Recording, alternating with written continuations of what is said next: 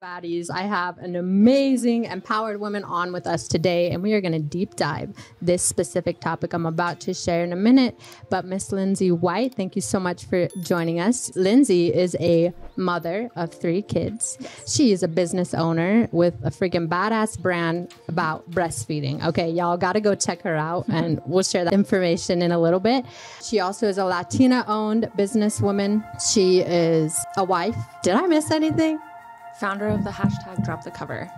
Founder of the hashtag Drop the Cover. Yes. I love it. But thank you. No, thanks for having me. I haven't been on a podcast in a while, so this is fun. And in person. It's always like over Zoom. So how fun to get to do it. I know. We're just going back to like the real, you know, getting the video, making it like happen. And we have to have video now these days, right? Everything is video, Reels and TikTok. And I know that's something we're going to touch on. Like, how do you keep up with that? I mean, you're doing so much. And I know that there's a million other roles you play and things that you do that I didn't mention, being your own business owner, but also being connected to your own intuition and your own voice. That's something that you talk about a lot. Use your voice, even if it shakes. We have your back. We have your back. Yes. I love that. So let's just kind of backtrack before this moment. How did you start? What's your personal journey of birthing the little milk bar? So I actually owned a company called Lot 801 before this, and it was like baby leggings, and I would sew these leggings on Etsy and sell them. And it was not like doing too well. Like it was sustaining itself, but I wasn't making an income off of it. So I was to the point where I'm like, do I go back to like corporate world? What do I do? But I had my son, and I have to rewind a little bit more. So when I had my daughter, Allie, she's 10 now. She's your first? She was my first. I hated my breastfeeding journey with her. And it's just funny when people hear that, because I'm like, the breastfeeding brand, but like my first journey, it was not fun. Wow. I think we went 18 months, couldn't wait to be finished, and it was miserable. You know, after you have a baby, you're so isolated, your hormones are crazy, you feel alone, you cry a lot for no reason. But during my breastfeeding journey, I didn't know anyone else that breastfed, and I was like one of the first of my friends to have kids. And so it was like, how do I navigate this new world of breastfeeding? Right. And it was like, I'd schedule my whole day around her feeding schedule.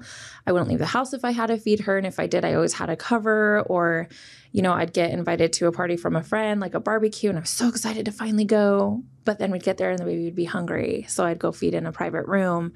And she was a slow eater, like 40 minutes each side. It was ridiculous. So by the time I was done feeding her, and I'm like, yeah, I get to go like interact with my friends. I'd get out there and it was time to go. And I'm like, well, that sucked. My husband got to hang out with everybody while I fed the baby. So anyways, and she's your first too. My first, yeah. So like being a new mom of everything, it's just all like a lot. Yeah. Yeah.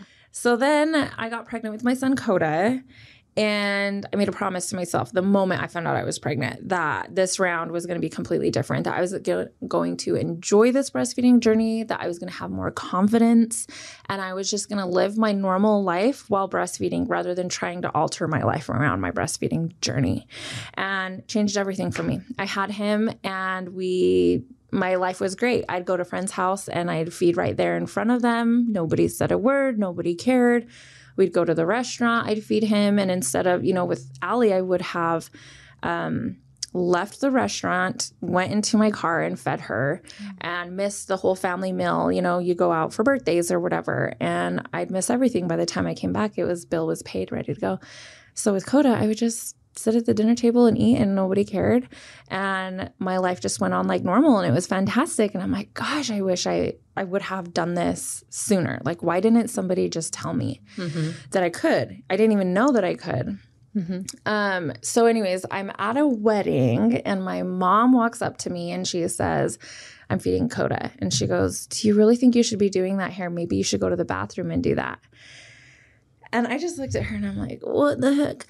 And like, you worked so hard to get to this point. Yes. Yeah. So I remember distinctly thinking, if she had said this to the 5-year-old Lindsay, that's what I always say, because Allie and Coda are 5 years apart. If she had said this to the 5-year-old Lindsay, I would have been mortified.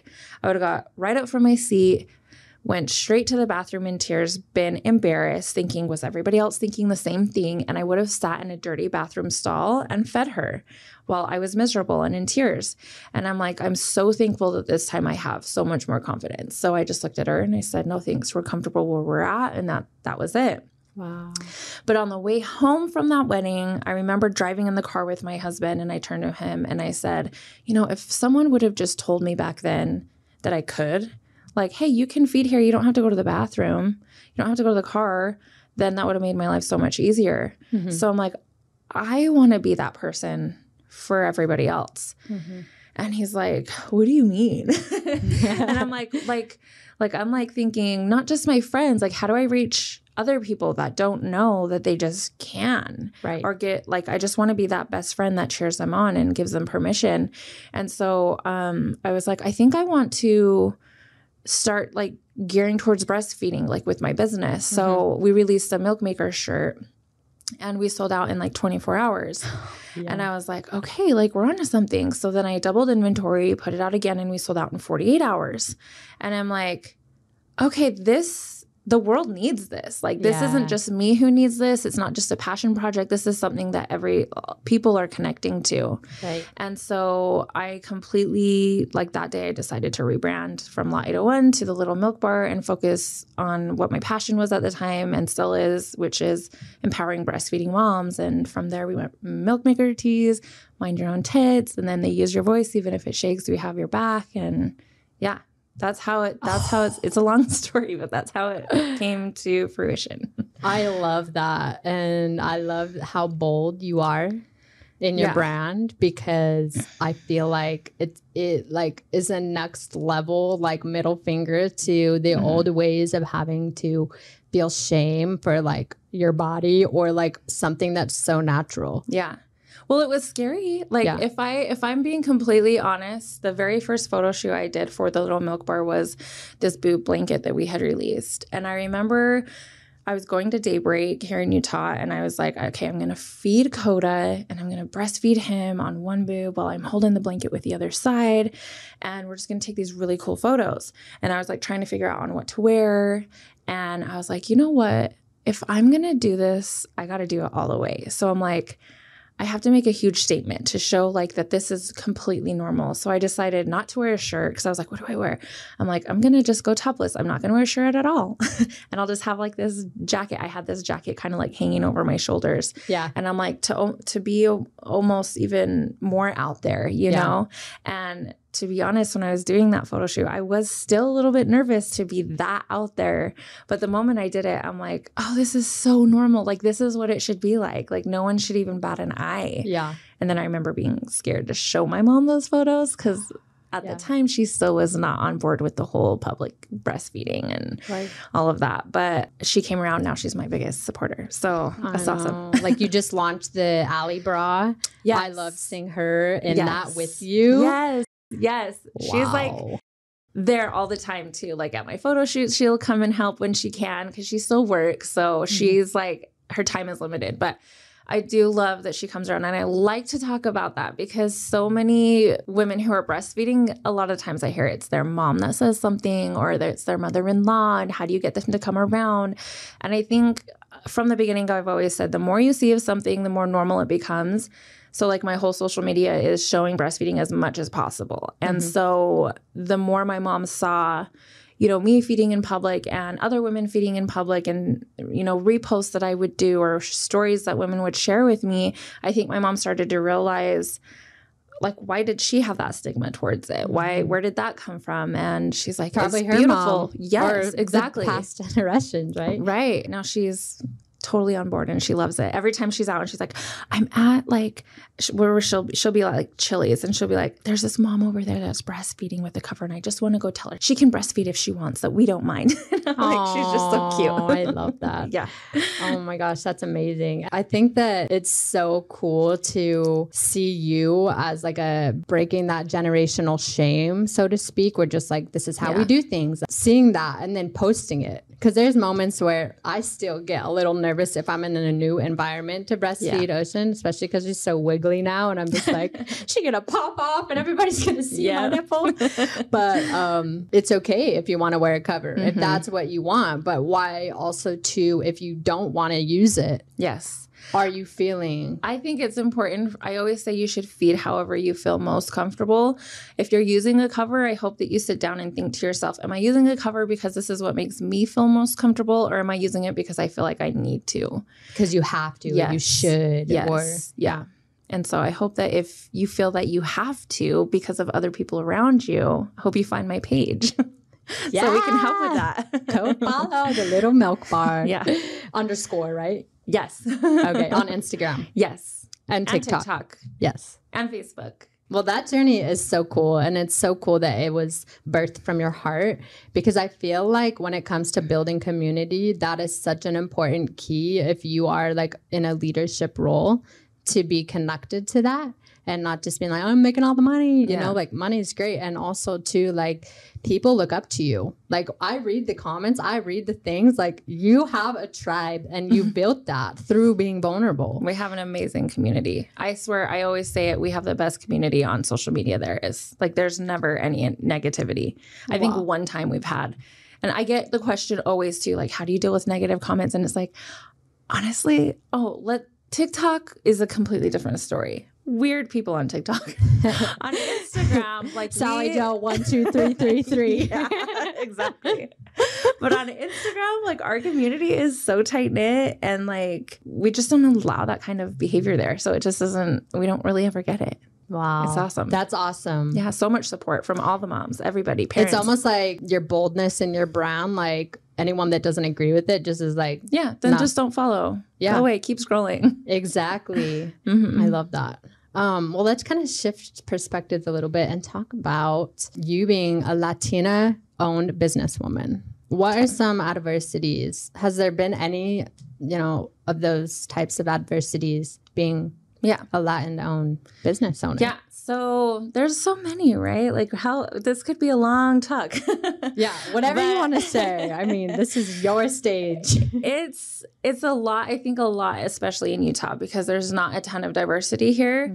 But what I've learned growing up too is I grew up in Kearns, which is like the west side. Like there is so much diversity there, a lot. And so growing up in that environment, I felt like there was tons of diversity. And then when I got older and then I got into the business world and I kind of like went to events outside of my little bubble in Kearns, I realized how much we lacked diversity in our state. And so it's like when I go to business events or influencer events or this or that, it's almost like there's just not enough diversity here. There's not a lot of people that look like me. One, for being a woman, right? And two, but also being Latina. So it's like I never had anyone to like look at in the state of Utah for specifically in Utah. Like who looks like me? Who's a Latina business owner here that I can look up to? And there just wasn't very many. So it's really awesome to be able to be one that does step out and go into the world, even when it's scary and you're the only, woman of color in the room sometimes. Do you have an example, or is there like things or processes that you go through mentally to like encourage yourself to just keep going? I just feel like there's not like one specific answer, I guess. There's just like, it is what it is. And like, if I can be that person for somebody else, a younger Latina girl that lives wherever in Utah or wherever in the United States, if she can look up and be like, oh, look, she looks like me and she did it. And so it's like my dad is the first one to actually grow roots in the United States. So it's like, we don't have like, I'm second generation U.S. citizen.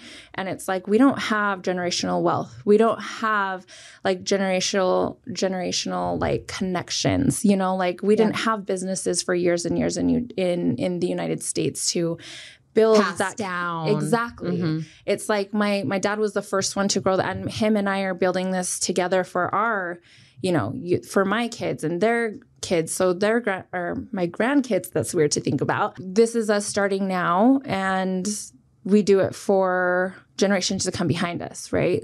My grandkids. That seems so weird. I'm going to be grandma one day. I love that, though. I love that. And it just shows, too, your commitment and your passion. There's so many, I feel like, there's so many people that maybe had it easier than you that are white or any other, ethnicity, and they have so much in front of them and they don't realize that this opportunity, they could have been way ahead, right? There's something to be said that I've found also too.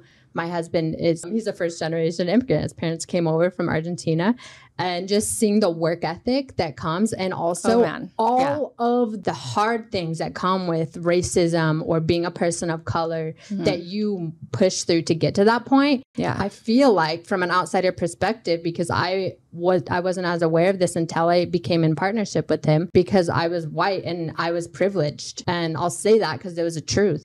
Yeah. And I've learned so much and try to open my mind up to that. And he's always been like, my generational wealth, like passing it down because it's such a big opportunity. Yet there's so many people that just want to stay in the victim mode. And it's like, yeah. And you're just like passing that forward. And like the hardest workers, I swear, like my abuelo, he had like 3 jobs. Like he would get up, go to work at this like steel mill. I don't even remember. And then like he opened a barber shop and he'd work there until 4 or 5, and then he'd go do another. Like, I'm like, when did you sleep? Like, how did you do that? But he did that to provide. He came to America to provide a better life for him and his family. And obviously, I mean, my dad opened his own store from the ground up. He didn't have connections. He didn't have money to do that. We were really poor for a really long time. It was really hard.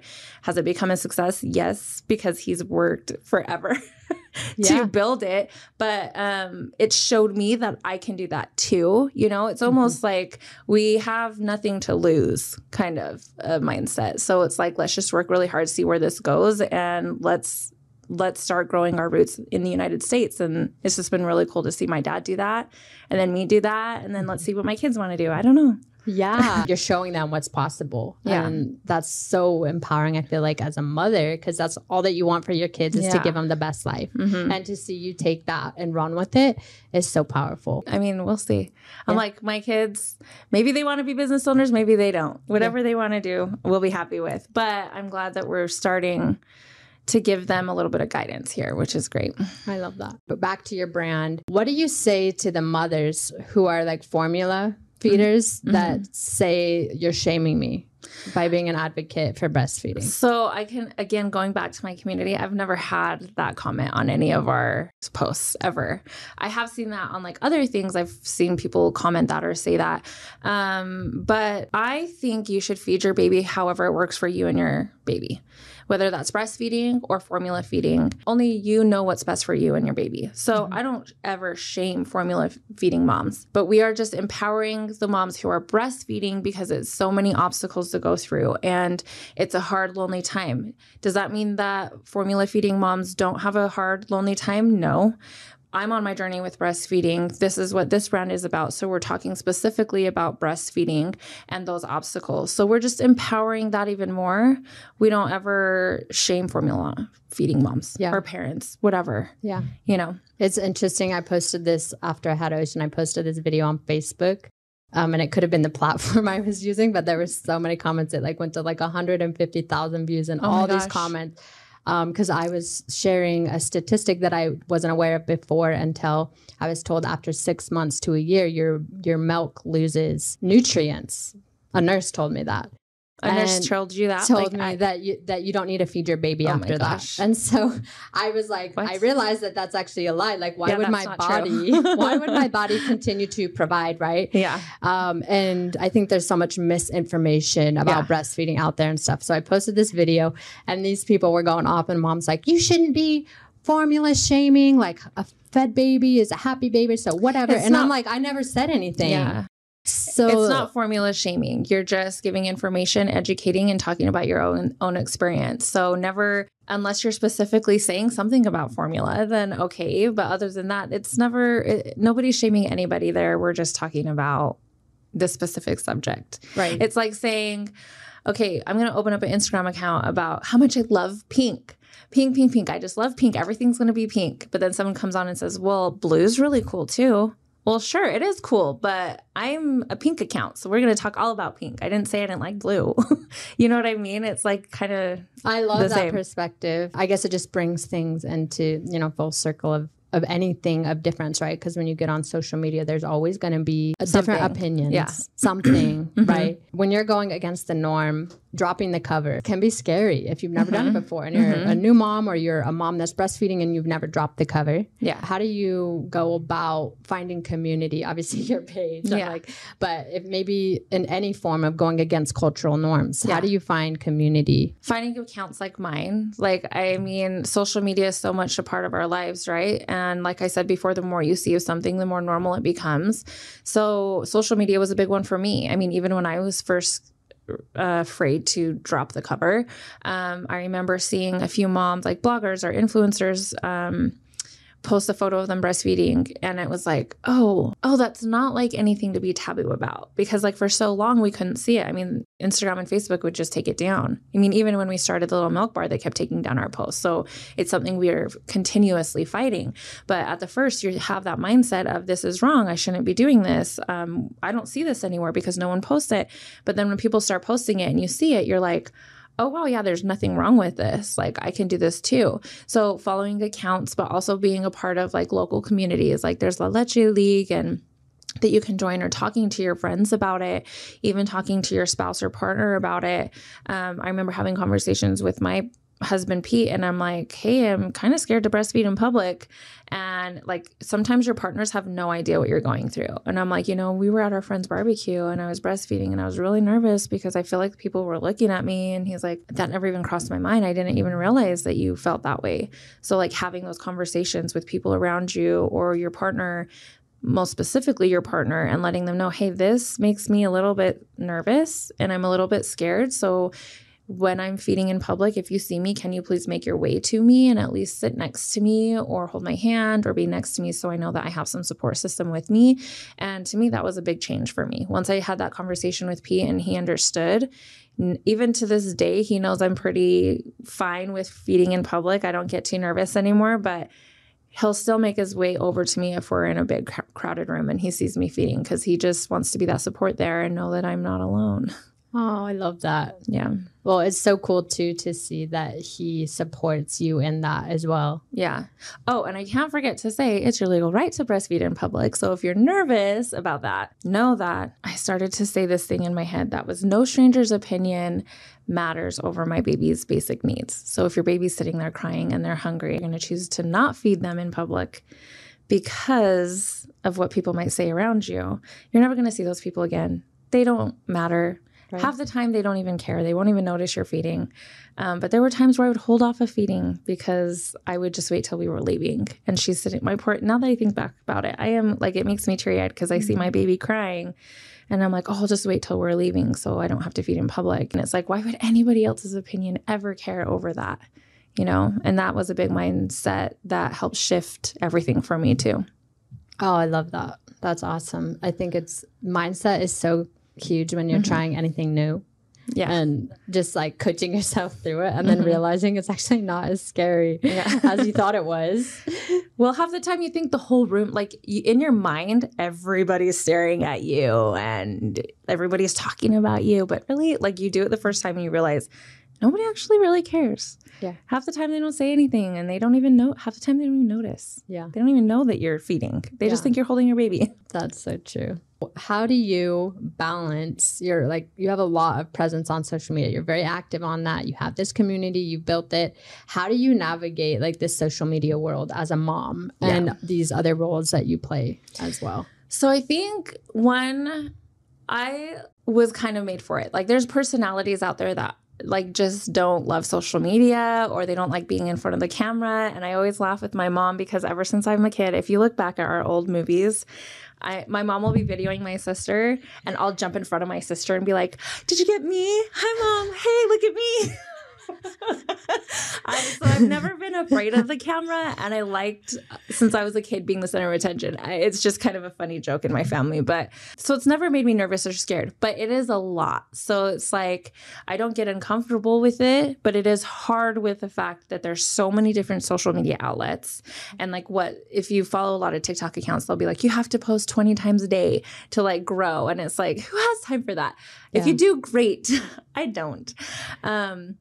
and then staying on track with all the trends. So for me, I just do whatever feels like. I don't have a posting schedule. I don't like say I have to post this many times or I have to post in the morning. I just kind of do whatever feels right. And I think that's what made us feel or be so successful, is because I post in the moment when I'm feeling certain things, and that really connects with parents in general. So when they come across my post, they're like, oh yeah, I felt like that before.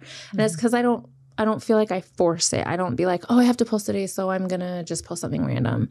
I mean, I'm not saying that doesn't always not work, but this is what works for me. Yeah. Well, I mean, you're a mom, and I know there's a lot of moms out there that have businesses, and maybe it's not like geared around, womanhood or breastfeeding or whatever. And they feel this pressure to always show up. And if you don't show up, and I know it's like a very masculine approach, but I think it's important to also acknowledge that you can be successful and dance to the beat of your own drum. Yeah. Well, a lot of the times too, like there's this funny sound like on Reels and TikTok right now that says everything is content, everything is content. Yeah. And it like, I kind of laugh every time I hear it, but it's so true, because like you feel like you have to come up with this amazing content every day, and you don't. It's like, you're having a hard day today. If you're one that feels comfortable talking about it in front of people, then, maybe talk about it on a video, because it's going to help other people who are going through that currently, or even in a week when they see it, they'll feel connected to it and be like, oh my gosh, I've totally felt that way too. Oh my gosh, I love this again, because it's like something that really connects with people in the moment.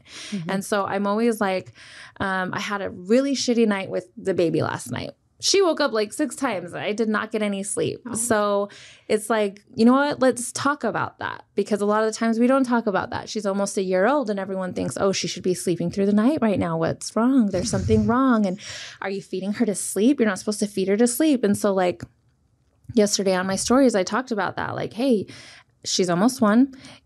And by the way, yes, I do feed her to sleep. I know you're not supposed to. A lot of people say that you're not supposed to. Anyways, you're making a bad habit. Yes, that's what they say. Or when they wake up, you shouldn't feed them, and all these things. And it's like, you got to do whatever works for you. And so anytime things come up like that, I just talk about it and use it as content, because it's stuff that needs to become normal anyways. But it is hard sometimes. Instagram, TikTok, Facebook. I started TikTok during in the thick of the pandemic. I remember my niece called me, and she's in college in San Diego, and she's like, you got to get on TikTok. You got to get on TikTok. I'm like, what? I don't even know how to dance. Like, what is this? And they're like doing all this crazy shit. And I'm like, I know. And so I'm like, hey, I'm going to try it. And at the time, there were no like business accounts. There weren't like people that were like, it was mostly dancing, like teenagers. Yeah. So then I just started creating content around breastfeeding moms on TikTok, and we blew up pretty quickly, like way quicker than we ever grew on Instagram. And now our following on TikTok's bigger than Instagram, and it's because we were able to jump on it. I think before a lot of the businesses jumped on, but it's like it has that magic, that platform. Yeah. It seems like it, because it's like so novel. Like you never know what's going to be right. next. Yeah. You're like, what is in my feed today? And then you like, For You because page. You look and stay, then another one comes on.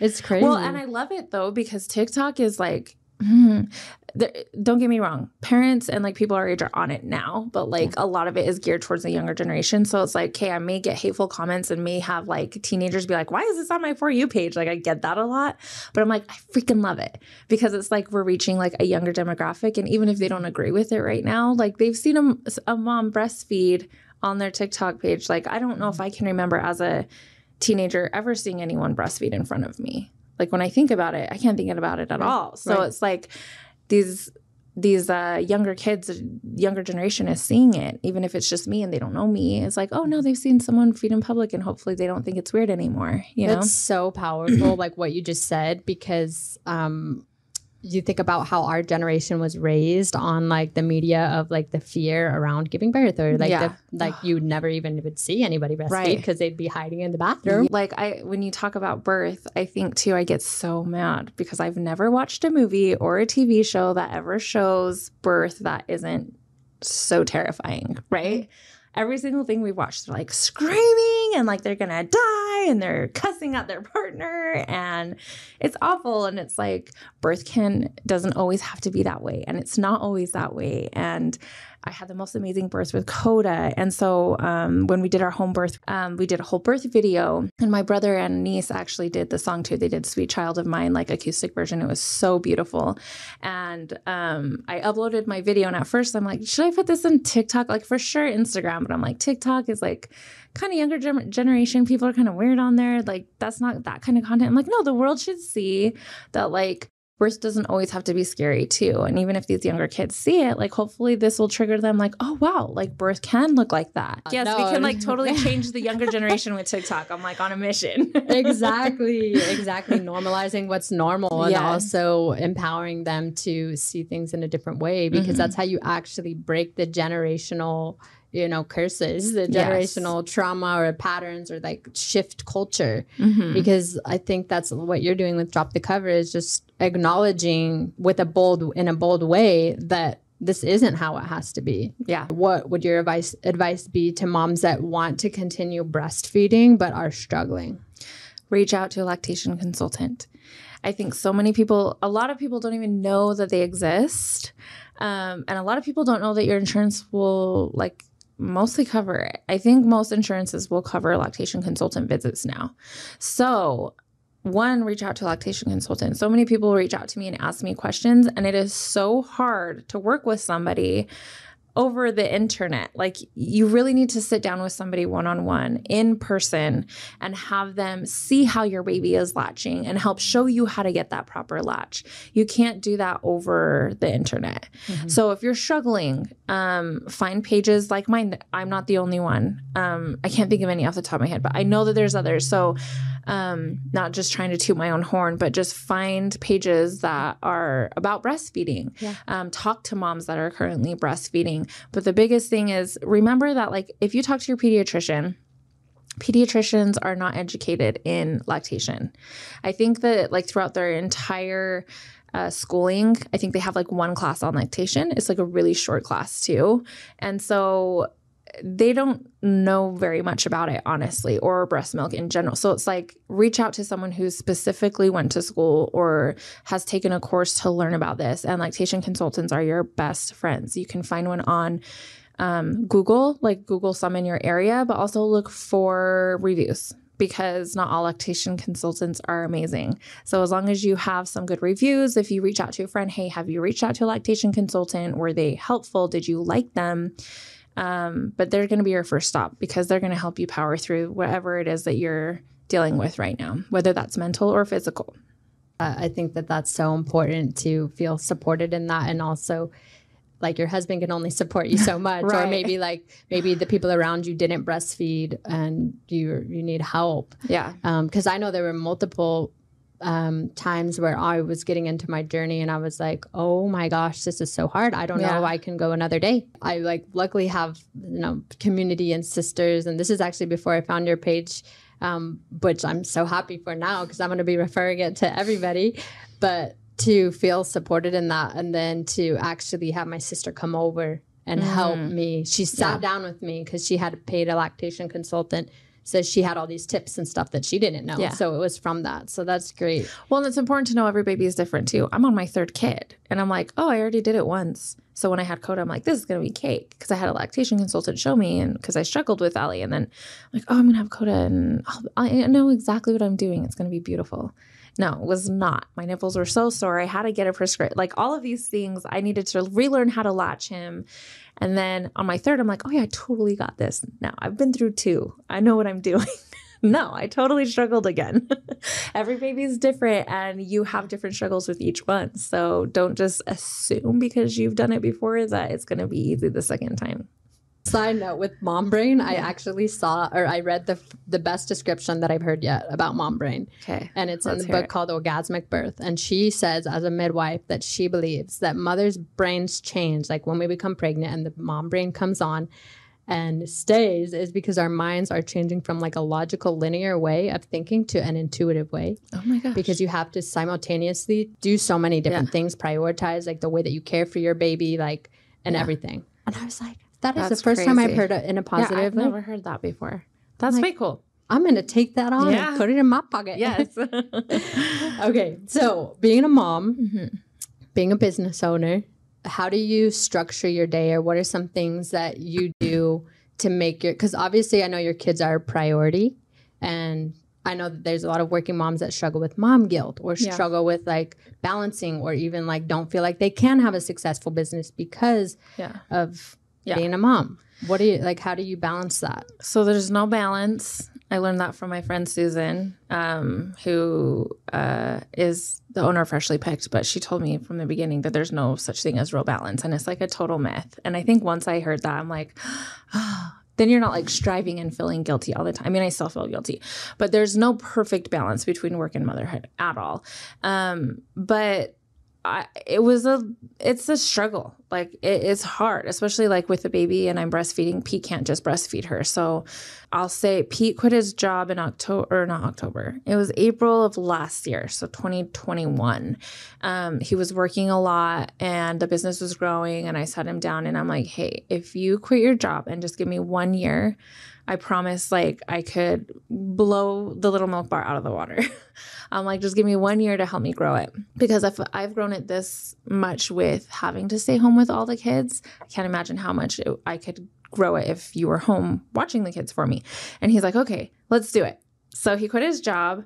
The business grew like crazy, but it's still hard because I could not figure out how to schedule my days, right? So it's like you're a mother, you're at home, especially now that I have the baby. She's still breastfeeding and not taking a bottle very well. So like right now, my schedule is I go to work in my office. I try to go around 9, and then I try to be home by 1 or 2 because that's when she needs to eat. I'll feed her, top her off right before I leave. And then I'm always constantly checking in with Pete. Is she okay? How's the kids? How are you doing? And I always try to be home at 1 or 2. So I never get like the actual full day at the office. But what I will say is I'll come home, feed her. We'll be up a little bit. And then when she goes down for bedtime, I'm working. Or when she takes a nap, I'm working throughout the day. So it's still chaotic. I don't have any set schedule. It's always just when the kids can go to bed or when I'm out in my office, those few hours in the morning. That's when I try to get the most work done. Mm-hmm. But I will say, I have help, right? So like my husband's at home being a stay-at-home dad, taking care of the kids, and not everybody has that. So I'm so incredibly thankful for that. But those first 3 years where I didn't, it was constant. You cannot juggle all the balls. One of them's going to fall. If my house is a disaster, then my inbox is clean. But if our house is clean and I did the dishes that night, then I have 1,000 emails. It's just one or the other, and it's constant. Just the other day, I had to miss my daughter's first softball game. And she's like, Mom, I try to go to all their stuff. I go to Coda's soccer game, baseball game, Allie's. But there was this one thing I could not reschedule. And I'm like, I had to sit her down. Like, Allie, I'm so sorry. I'm not able to come to your game, but I do have something that's important for work. Please know that you're important. I'll come to like most of your other games, but there's just once in a while where I'm not going to be able to come. And she's like, it's okay, Mom. I think it's just important to change that narrative, because how many games did my husband miss because he had work, right? So it's like, there's just so much more pressure on the mom to be that default parent where you're constantly the only one there, and you're the one sending them off to school and making their lunches and taking them to their games. But why isn't that narrative also for the dads, So it's important for me to have the conversation with my kids. Like, this is what mom does for work.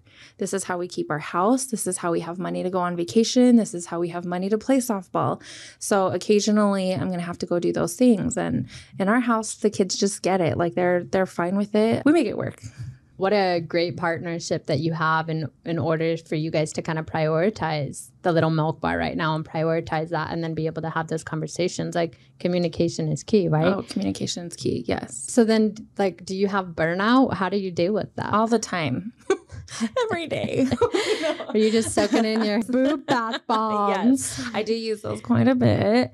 And it's hard on my husband too, right? Because he'll be like, are you ever going to take time off? Like you said, just this week I was supposed to take, or was it last week? Gosh, my weeks are rumbling into one. I was supposed to take Tuesday, Wednesday, Thursday off because I had worked nonstop and all weekend for like 2 weeks in a row. We had like a collaboration. We brought an influencer in. We did a photo shoot. And then like Like I just didn't have a day off. And so when I don't have a day off, that means he's with the kids 24/7 and he also needs a day off. And so I'm like, hey, I'm going to take Tuesday, Wednesday, Thursday off. And then these meetings got pushed and I could not move them. Like I just couldn't do it. And I ended up having to work Wednesday anyways. And so we had to switch my days around. Okay, I'm going to work Wednesday, but I'm going to take Friday off. And he's like, oh, like, how do I schedule my stuff if you change your stuff so often? And it's like, I know, I'm tired too. Yeah, everybody's tired up in here. Yeah, so it's important to me to take that time off. And other than that one weekend, that was a crazy week where I did have to move my days off. I do try to stick to my days. Saturday, Sundays, I try to take as much time as I can. Every once in a while, I do have a photo shoot I have to do. But for the most part, I try to schedule everything throughout the week so I can at least have 2 solid days where we're focusing on the kids. We wake up, we walk, we go on a walk to the park, or we do their softball stuff or baseball or soccer. And I really do focus on the kids so that weekend feels like it's family time 100% of the time. And then Monday through Friday, they're at school and I'm at work, kind of a thing. So do I get burned out? Yes. Because even when I say I'm going to be home at 5, I end up working when the kids go to bed because I didn't get all my emails done or whatever. So I'm still figuring it out. There's no answer. I don't know. Tell me if you figure it out. Yeah, that's why I'm asking. I know there's a lot. So you got to figure out what works for you. Yes. And also have grace for yourself that you're not going to be perfect. I like to do, like, I will try to do at least 2 vacations a year where I'll like force myself. And so we just booked a trip to Hawaii and I'm like, hey, we're taking 4 days or 5 days. We're going to Hawaii. And like, I'm not going to work there. I swear.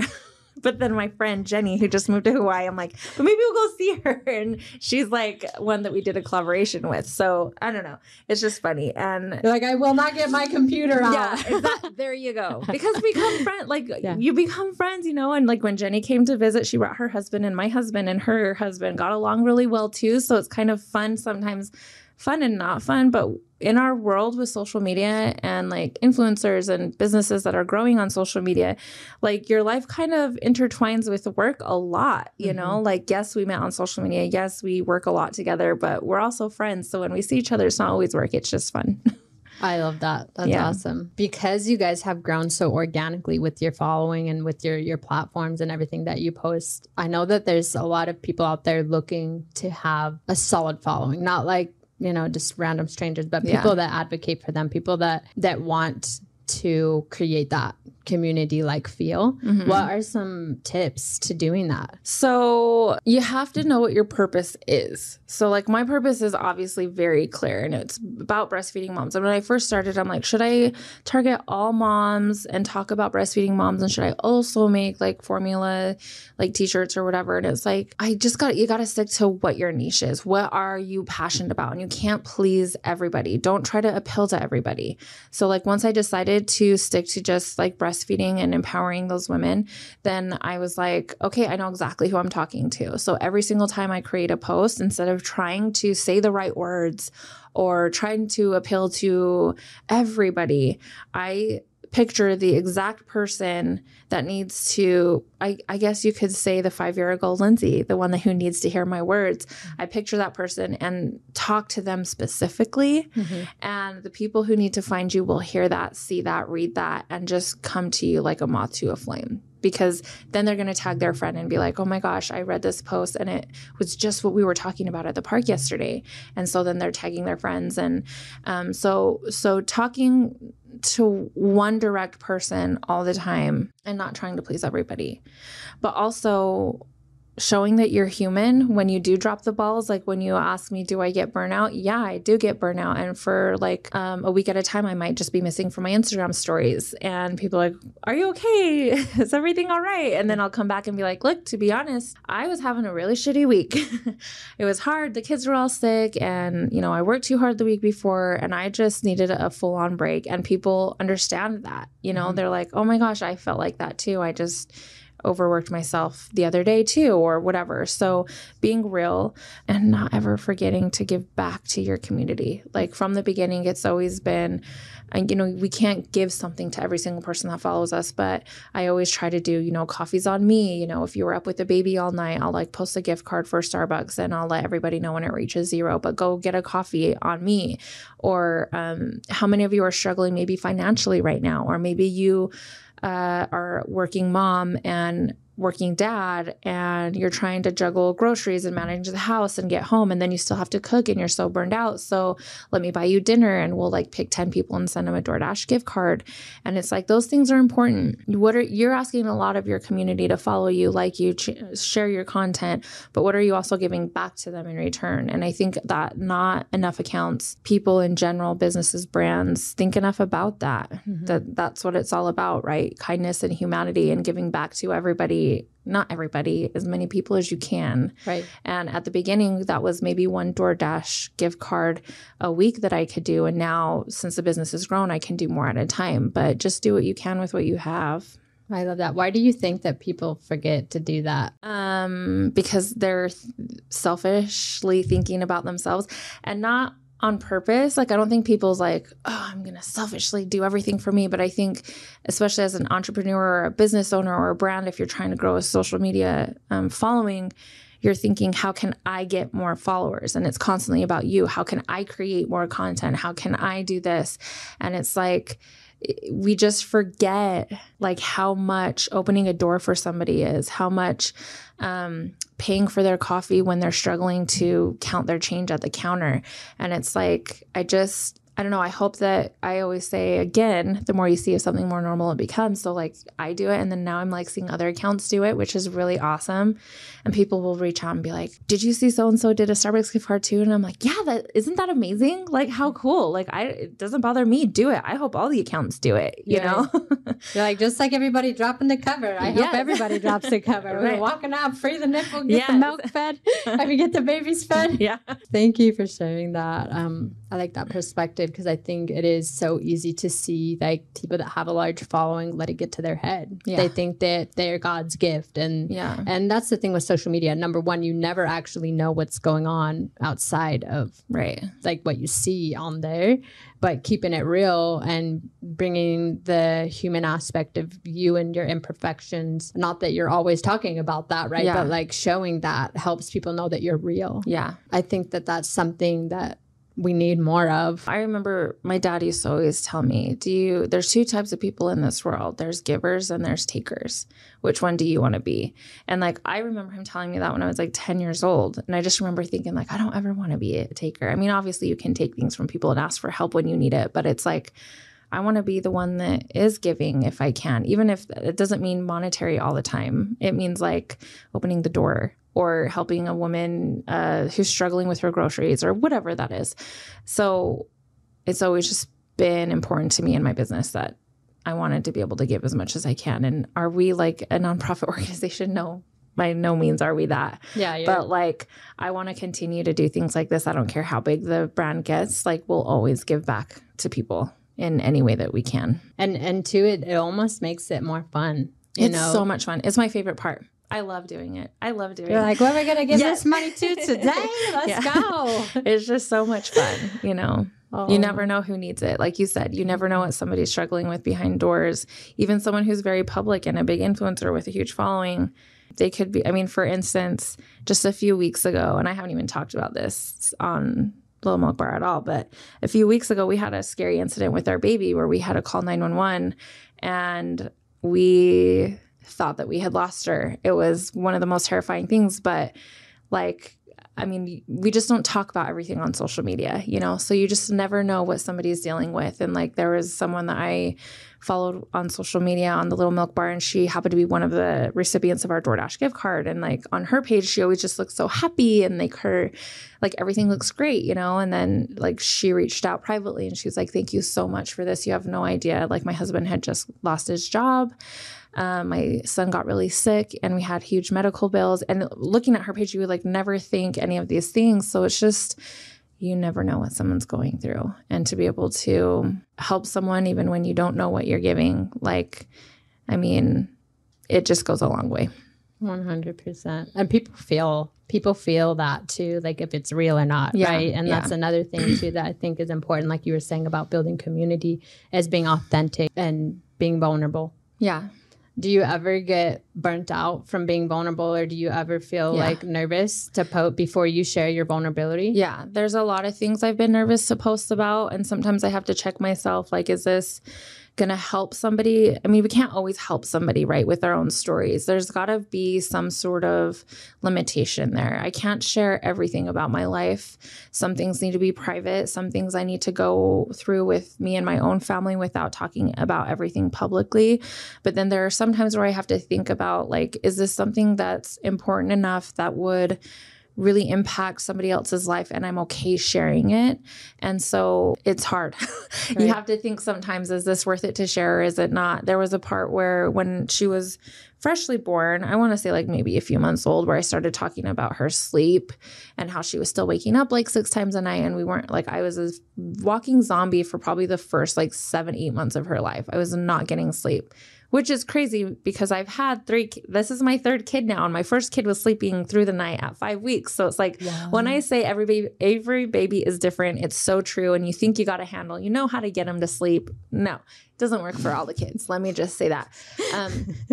But I did share a little bit about that. And I was like, you know what? I did this and it helped. And I got so much, like, so many people reaching out, be like, how could you do that? Or why would you do that? I can't believe that. And then other people are like, oh my gosh, I needed to hear this. Like, this is everything I needed to hear to help me. And guess what? My baby finally let me have 4 hours of sleep in one night. And I haven't had that in 8 months. And it's like, no matter what you do, sometimes you'll get, people that don't agree with it. But I mean, and then I'm like, gosh, do I ever want to share that again? Do I ever want to talk about her sleep? Yeah, you're putting yourself out on the line, right, man. I know. It's like scary. Definitely never show my kids in the car seat. It's like, you can't. That's like the well-known, like in the influencer world too, like, or bloggers, they're like, don't ever show your kid in the car seat because someone's going to say something like her strap isn't high enough, or I can't believe you'd put her in that kind of car seat, or whatever. Oh my gosh, that is great. And I think, what you said is important to acknowledge that you do keep some stuff private, because I know on my own journey of building businesses and being vulnerable and sharing my truth and stories online, there's this expectation at one point that I felt that I wasn't being authentic because I wasn't sharing every little detail of every little thing. And I think that, like you said, that you have to put limits on that. And so how do you discern again between what you share and you not share? I don't know. It's always a learning process. So in that moment, it feels right. Yeah. I'll try to think, is this something, one, I'm worth sharing with the world? And 2, can this help a lot of other moms? And I don't know. Those questions can go in so many different directions, though, because there's so much about my life that people don't know, that I've never shared on the Little Milk Bar, and I probably never will. But I try to stay on track with what's important with our brand, what is our following us for, what is our niche. And when it comes to those things, I'm usually a little bit more willing to share. Anything outside of that is kind of outside of my boundaries. Mm-hmm. That's perfect. Boundaries are so important. Yeah. It also brings clarity too. I'm sure helps with how you're sharing content. Wow. Well, do you have a message that you want to share with our listeners before we wrap it up here? We've said it several times already. Use your voice, even if it shakes. We have your back. But it's not just for breastfeeding. It's for everything. Like, if you're the only female in the room and you're a business owner, or you're working in corporate and you're the only female in the room and you're afraid to speak up, I just hope that goes through your mind and you think, use your voice, even if it shakes, even if it's scary. If it's important, you need to speak up. Wow, that's amazing. And the more you do it, I feel like the less your voice shakes. Exactly. Hopefully. Yeah. But you just got to keep practicing that. Mm-hmm. Wow, Lindsay, thank you so much for your time, and you're just showing up and sharing everything that you did. I know that our listeners are going to love this episode. Where can our listeners find you? So at the Little Milk Bar _ on Instagram, and then TikTok, Facebook, it's just at the Little Milk Bar. Can you spell that? The Little Milk Bar, THELITTLEMILK. I'm like, BAR. BAR. Yes. See, I can't even finish it. Just for the people that aren't so watching long. the video, that maybe are listening and they're like, wait, how do I type that in? Okay. Yes. Well, thank you so much. Yes. You're amazing. Thank you.